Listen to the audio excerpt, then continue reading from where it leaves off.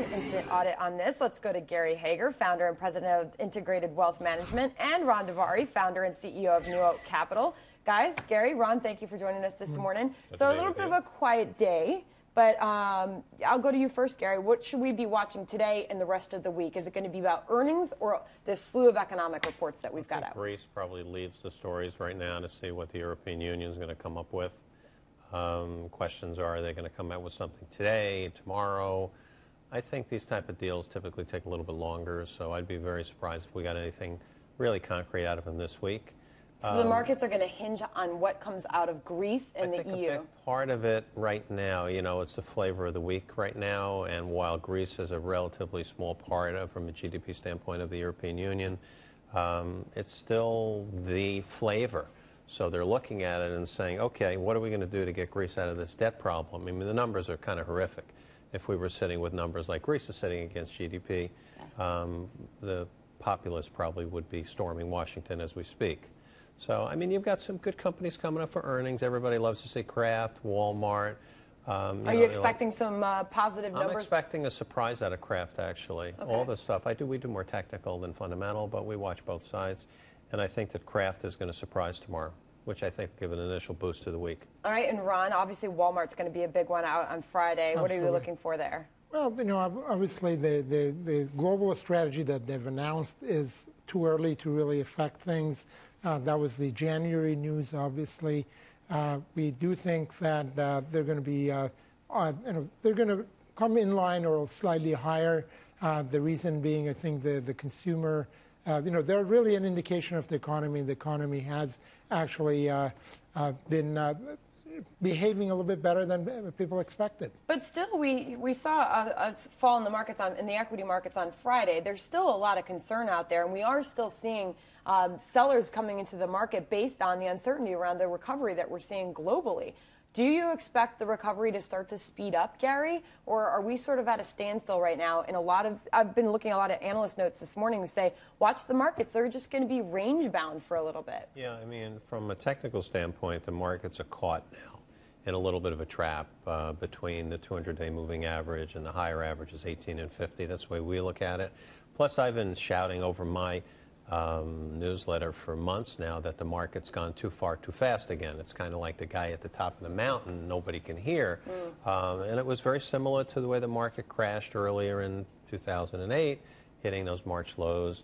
Again, I said that was too far too fast and you guys should be buying with both hands. Where we are right now is kind of on an in-between.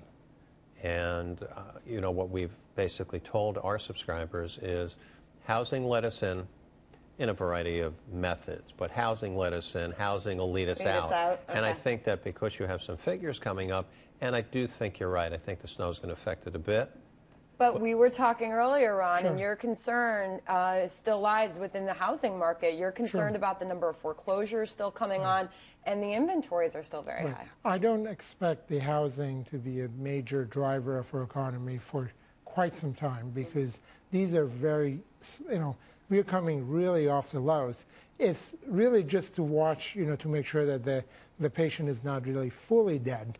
I mean, I'm making this very graphic, but really where we should be looking at is industrial production. Durable goods is a very important number to look at because that indicates the big ticket items. The big ticket, and also indicates that the business confidence has gone up. They're actually placing orders, getting themselves ready to meet the consumer demand. But the two big things that are going to be inflection point for the economy in general. China is a big story. If they really, the global economy has been pulled out of this. Essentially, China was a big factor. They're just about to restrain themselves. Yes. And if that's going to be a major factor. Raising their bank reserves. Second is essentially the deficit problem. We have really driven the economy pretty much with the stimulus spending. Yeah. Now we're getting to the point where people are demanding that these deficits have to be cut. Yeah. Yeah. And so between those two, I think there are big ifs. So the equity market should be watching these because these are market movers. Okay. For an instant audit on the Greek issue. Let's also bring back Gary Hager of Integrated Wealth Management and Ron Davari of NewOak Capital. And gentlemen, thank you very much for being here to talk about this, certainly on President's Day in the U.S. But it's a European problem, guys. Let's begin with Gary, if I can. Gary, the finance minister's getting together today, but the point is it was a rather vague message last week, wasn't it, when they told the Greek government, look, you got to do something about this. We'll back you up, but, you know, really it's down to you. We don't have any details. Is that, you know, is that something the market has to see?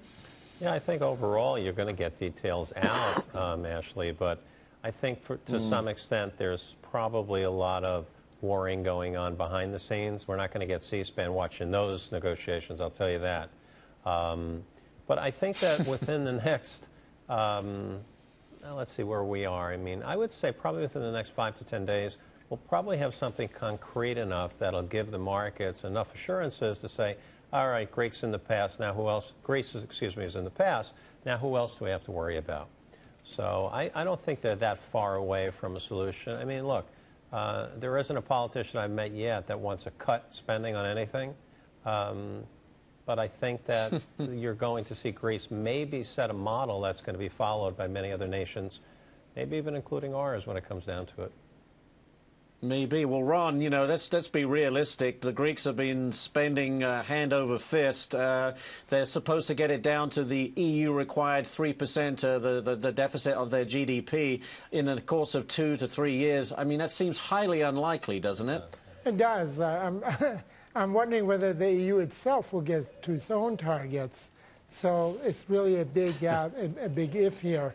And I think that this is going to be a little bit of a give and take, but you know, the ask is very large.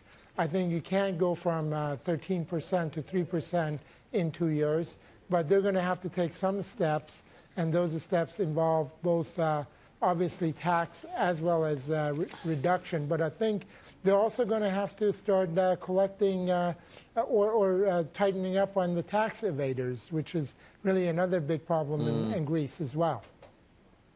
Yeah, that should net them some decent income there. Nick, let me ask you this: is this situation somewhat indicative of what the problem with the eurozone as a whole is? You have a single currency, that's fine, but each individual currency has its each individual country rather has its own fiscal policy, its own taxing system. So aren't you going to have to without a uniform method, if you like, of looking after your economy, we're going to see this time and again.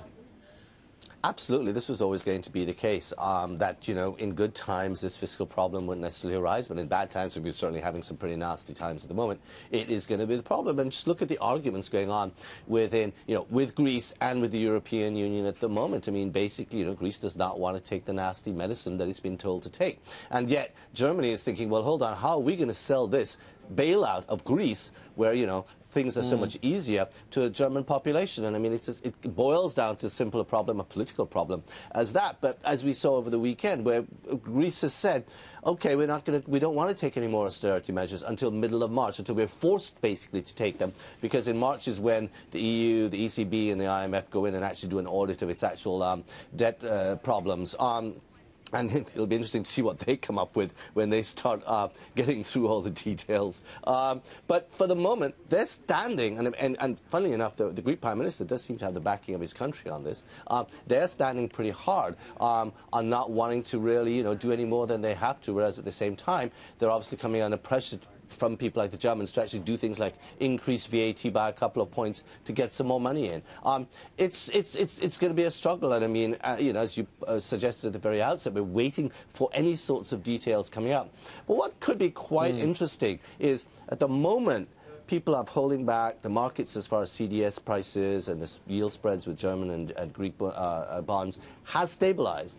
But later this week, we have bond auctions in a lot of these countries: Ireland, France, Germany, Spain, Portugal.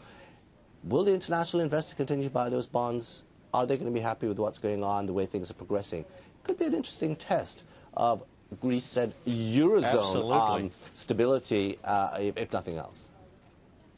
Absolutely. And of course, Merkel, the German Chancellor, is in a very difficult situation because there's politicians and the public as a whole in Germany saying we don't need to be bailing out the Greeks. They overspent. They need to sort their own house out. Well, we'll continue to follow it. Ron, Gary, Nick, thank you so much for talking Greece.